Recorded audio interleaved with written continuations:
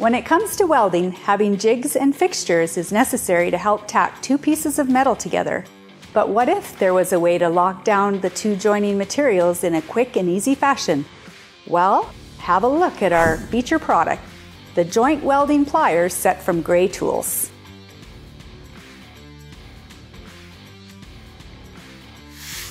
This 6-piece kit will quickly become the best friend of any metal worker, auto body technician, and sheet metal fabricator by allowing them to quickly secure all types of joints easily and efficiently. The two types of welds that these pliers will assist in are what's called lap joints and adjacent joints. Laps are when you have two pieces of material overlapping, and adjacent joints are when the two pieces are lined up beside each other and welded along the edge. Along with the case, this 6-piece kit includes an 8-inch flat lap joint locking pliers that allows for 4 consecutive spot welds without tool removal.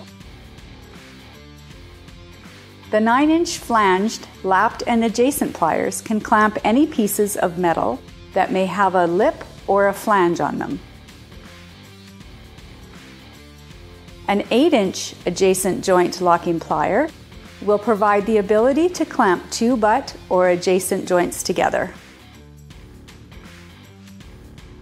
The 8-inch flange lap joints plier can help hold together any materials that are supposed to be lap welded together.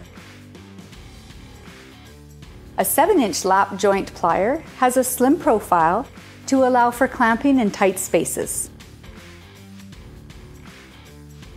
And finally, the 90-degree joint pliers can assist in holding and clamping together two pieces of metal that are of equal thickness at a 90-degree angle.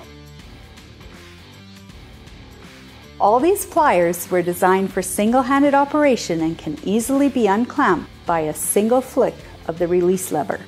And thanks to the nickel-plated finish, these high-strength alloy steel pliers are corrosion-resistant with excellent durability. Now, even though you get the most savings with the 6-piece kit, you can also purchase each plier separately. And because Gray Tools is another fellow Canadian company, we can all help support Canadian business with this week's feature product, the joint welding plier set from Gray Tools. Thanks for checking out our channel. Be sure to let me know what interesting tools you use when welding. And don't forget to give us a like and subscribe. Till next time.